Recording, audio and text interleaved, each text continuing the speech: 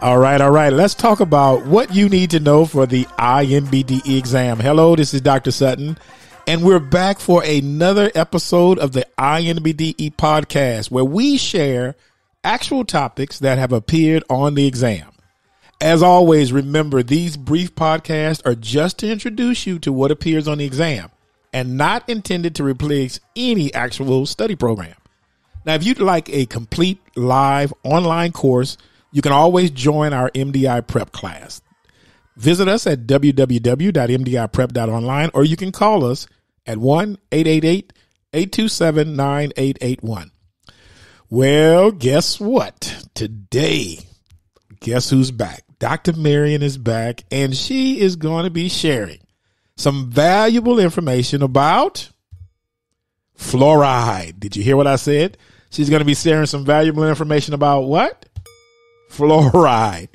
And the questions that you hear her talk about are most likely going to appear on your INBDE exam. So, I don't want you to hear my voice all day. So we're going to turn it over to Dr. Marion. Dr. Marion, welcome back. Thank you. I'm so happy to be here again. Yes. And let me just tell everybody, just in case you don't know, Dr. Marion was a part of our MDI Prep class, where 90% of the students in our program, in her class, and the classes we've had since 2020, have all passed the exam. So the things that she tells you, please listen. All right, the floor is yours. Oh, thank you. So, what I'm going to talk about is fluoride.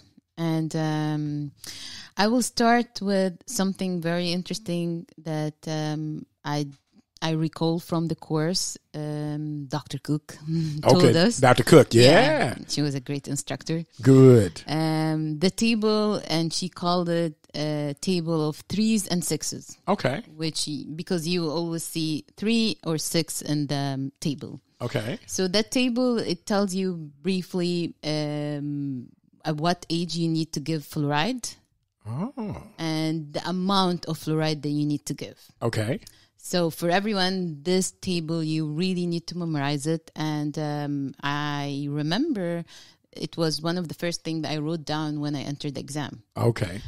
Because it has valuable information. And when you go through the exam, you can really recall everything because your mind gets all over. Right. Yeah. Right. There's so much going on during the exam. So if you can have something like a table, something easy to recall, that helps a lot. And also the way you write it down, it's easy to remember. So. Gotcha. And now, so when you get there, they give you a little something to write on? Yeah. Okay. They do. Yeah. Okay. And actually the second day, it depends on which day, but they give you a calculator as well. Oh, good. Yeah. Okay, so you have a calculator, something right on. Yeah. So this thing that you're talking about is about the table of 3s and 6s. Yeah. All right, tell us about that. So the age where you should start giving fluoride supplements is from 6 months. Okay. And from birth to 6 months, you don't really give anything. Okay. Even if the water is not fluorinated, no, you don't give anything. Okay. And from 6 months to 3 years, if the amount of fluoride in the water is below 0.3, then you give 0.25 milligram. Okay. And from 3 to 6 years, if the water is below 0.3, okay, the fluoride in the water is below 0.3, then you give 0.5 milligram. Okay. If it is between 0.3 to 0.6, you give 0.25 milligram. Now, when you say open, what do you mean when you say open? 0 point. Oh, point. Oh, okay. I'm sorry. Yeah. Okay. Now you got to, sometimes Dr. Sutton could be a little slow.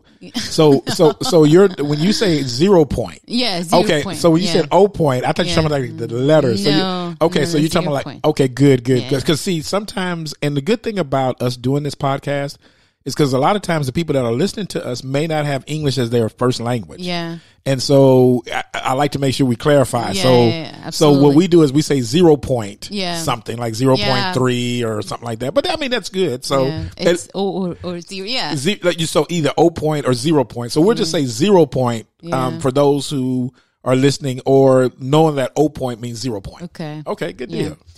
So, yeah, and from 6 to 16 years, you give, if the fluoride in the water is less than zero point 0.3, you give 1 milligram. Okay. And if it is between 0.3 to 0.6, you give 0.5. Ah, very nice. Okay. So, yeah, it's very, very important to know this table because you won't see a lot of questions on fluoride. Okay. But if you know the table, then you guarantee the question that you're going to get. See, that's good. And see, a lot of times people don't know a question or two can mean the difference if you passing or failing. Yeah. So if you can get a question like this by just memorizing this table, that's a good thing. Yeah, exactly. Very nice. And yeah, usually also you need to know the amount of fluoride in the community water. Okay. And this is a very straightforward question. It is 0.7 to 1.2 ppm, which is parts per million. Okay. I do recall seeing this question on my exam, which was what is the amount of fluoride concentration in community water? So it was a straightforward question. Yeah, it is because the numbers is pretty easy to remember. Okay. But the thing is, they did mention the numbers 0.7, 0.7. Okay. But they changed the units.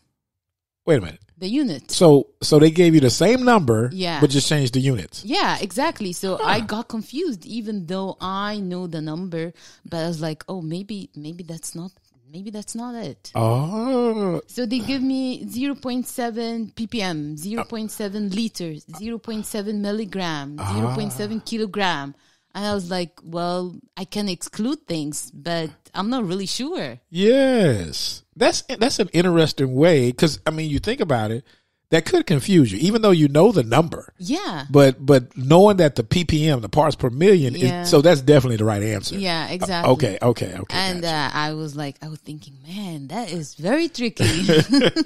Well, the good thing is you got it right. Yeah. You passed your exam, so that's all that matters. Yeah. Very nice. And let me also tell you simple facts about fluoride that maybe you guys need to write it down or just listen to it twice. Wait a minute. So this is something important, right? Yeah. Well, guess what? Anytime we have anything important, what do? All right. We got a drum roll.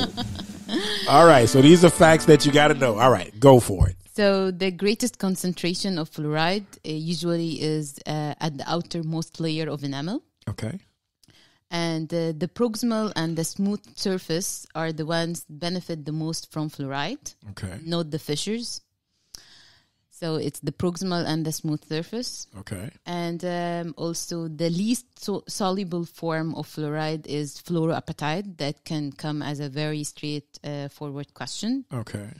As I mentioned before, the age where you should start giving fluoride is 6 months, not before.